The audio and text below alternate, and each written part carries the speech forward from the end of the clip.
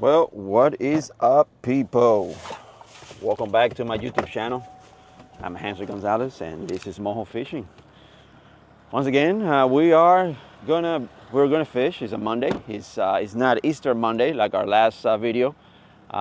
Big difference. There's barely anybody here, so we're gonna fish off of my buddy's boat right here. It's the 2015 Seahunt BX24 BR. And we'll see what we can do today. We're gonna launch this bad boy. I'm gonna launch him real quick here, and we're gonna make this happen.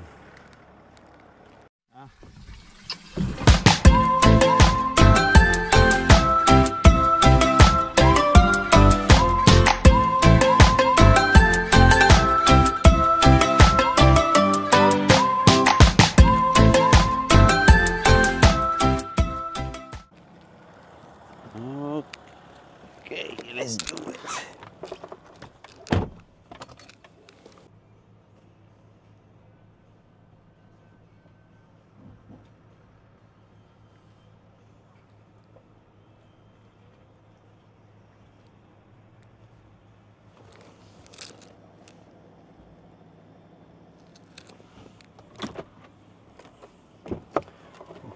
Cool. Seeing the water, Let me get him unhooked here.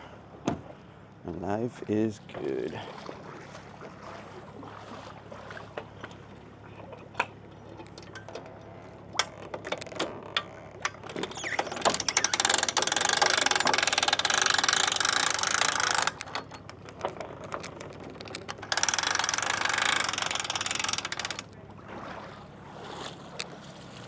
All right. There he goes. Where he goes, no one will know.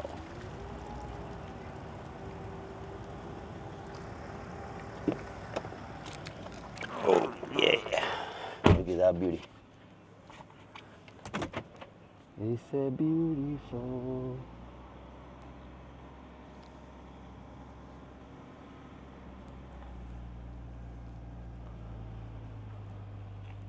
Definitely not crowded over here today, which is good. I mean, there are some trailers out here.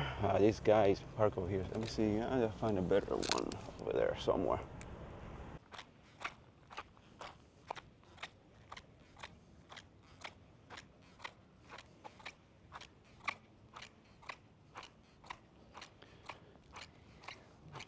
Got the parking ticket.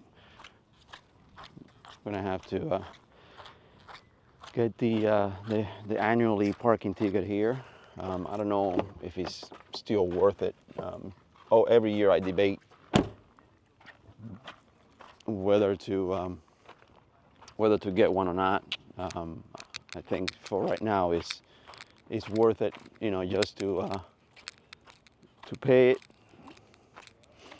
So, all right.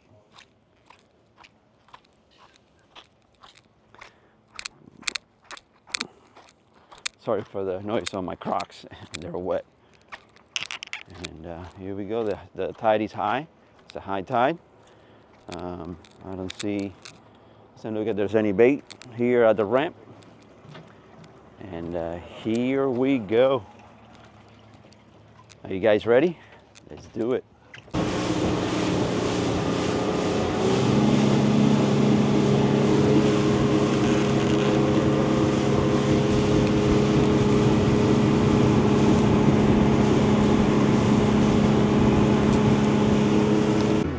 Nice. Well, so far it looks pretty smooth over here on the front end.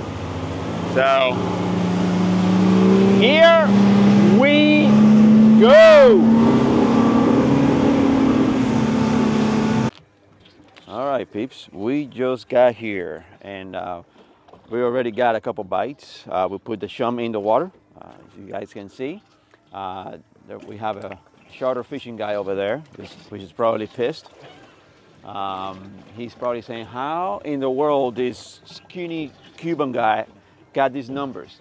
Well, you got to do your math. You know, you got to look at your, the maps and stuff like that. You got to study a little bit, and then, you can find new places. So this place right here is lit. Show you guys real quick here. There's some stuff on the bottom. My My friend right here, Dick. How many? You got some bites, buddy? Yeah. All right. One. Nice, perfect. So we got a little lane, and we're gonna, right now we're shumming the waters. We bring them from the bottom. We get them active and stuff like that. So we're gonna keep shumming the water for a minute. And so today we got some ballyhoo, we got some shrimp again, and we got some squid. So let's see what works, And right now, oh, we got a bite. It's probably about 1 foot sharp with occasionally a couple footers. All right, he's hooked on. He is hooked on. Let's see what we got. Nothing fat, nothing big, nothing small. Little lane again. That one is probably just barely legal, but we're gonna let it go. We're gonna try to go for the bigger ones. There he goes. Down he goes. Where he goes, no one knows. I heard that once before. So let's keep on trying here, and yeah, life is good, huh? So far, so good. So far, so good. You know what? Let me try it with the slow pitch jigging. So this is what we call it, slow pitch jigging. This is a what do you call it? Trying to think of the brand. I can't believe I forgot already. It's a goofish rod.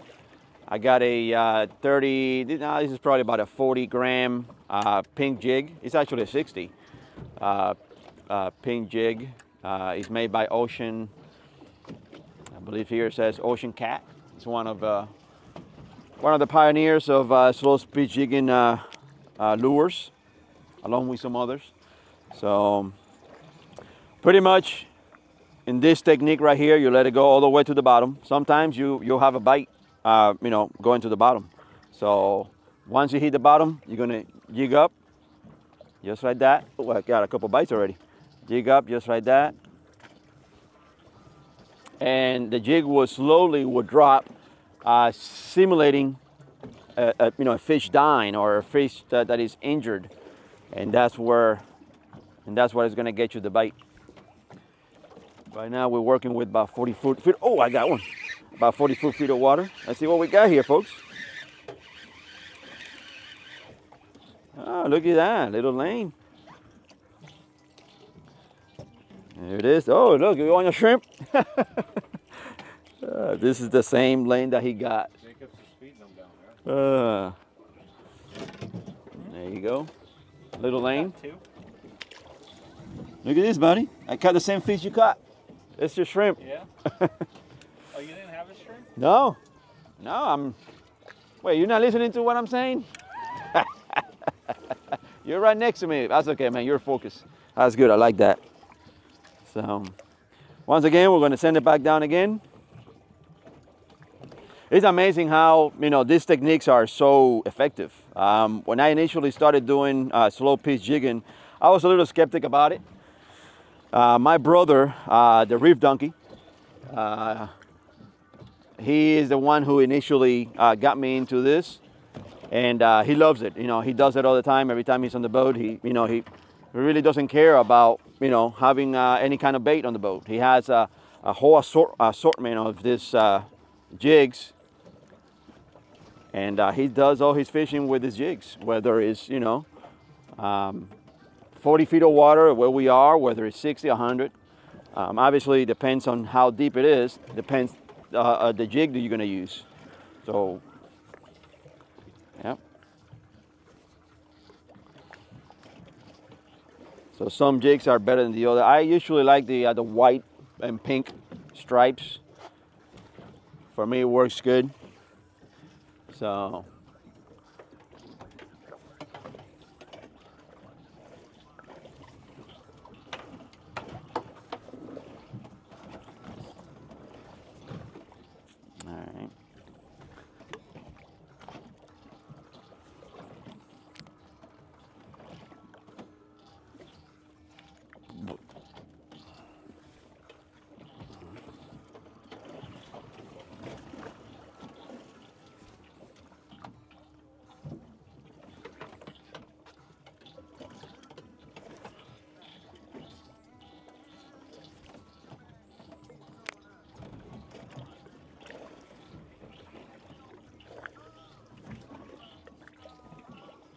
The shome line is working pretty good today. The water might be just a little tiny warmer than the last time we were now, where that block of shum was not breaking apart at all. That's how cold the water was. All right, it looks like Dick got another one on the.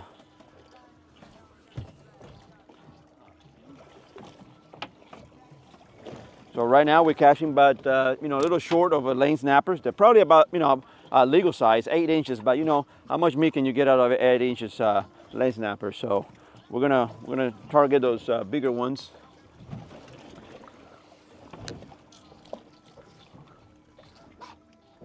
All right.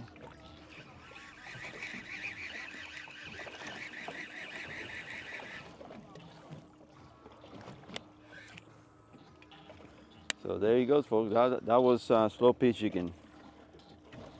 So, oh, we got a nice one over there.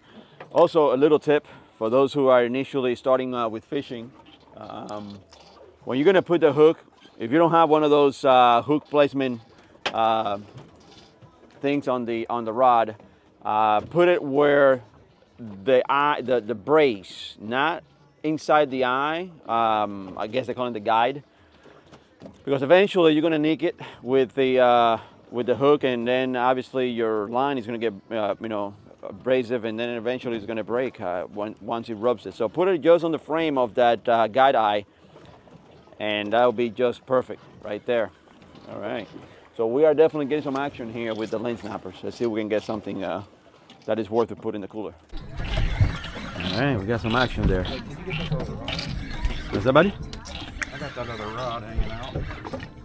What do we got here? Blue runner. All right. Let's show the people what those people out there from Europe what a blue runner looks like.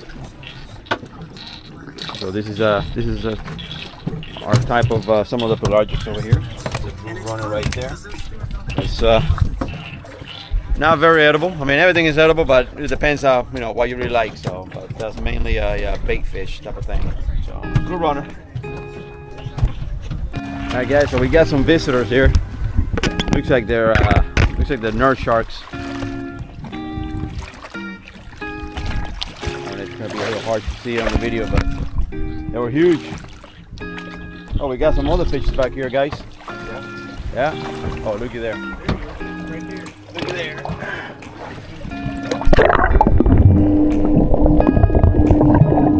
Let's get a shot of it.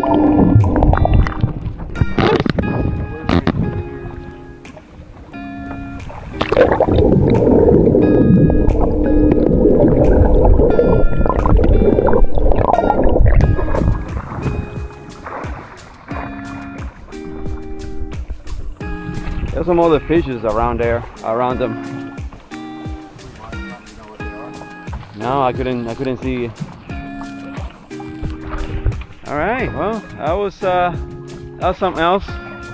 So, oh, yeah, there they are. Oh, come on.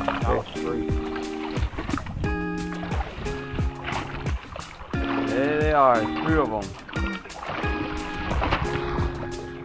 Oh, there's one.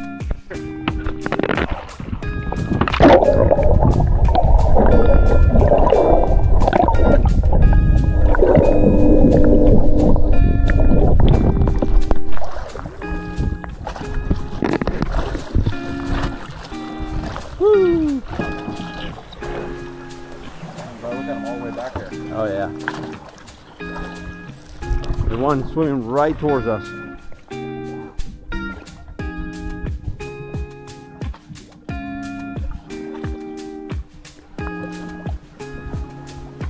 I'm gonna put it under the water again and so you guys can see that.